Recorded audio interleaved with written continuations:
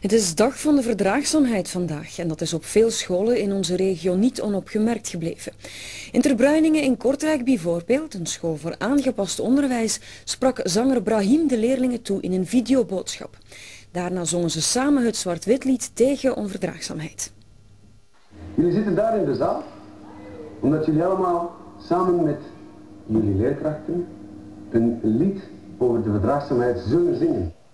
De les in Ter Bruyninge in Kortrijk moet even wijken voor een moment rond verdraagzaamheid.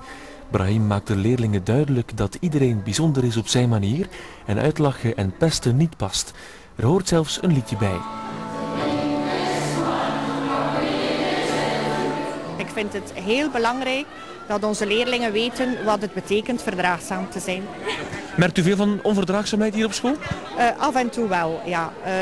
Naar het pesten toe hebben we af en toe wel problemen. Met een lied en enkele bezinningsteksten wil Ter Bruyninge de kinderen motiveren om meer van elkaar te verdragen en elkaar te respecteren. En het lijkt zijn effect niet te missen. Zorgen voor elkaar en niemand uitlachen. Niemand pesten. Als ze handicapt of zo zijn, of een andere huidskleur of ander geloof.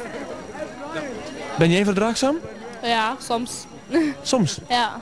Soms ga ik gewoon iemand pesten of uitlachen. En jij bent verdraagzaam? Ja, zeker met mijn Jens. Hé Jens?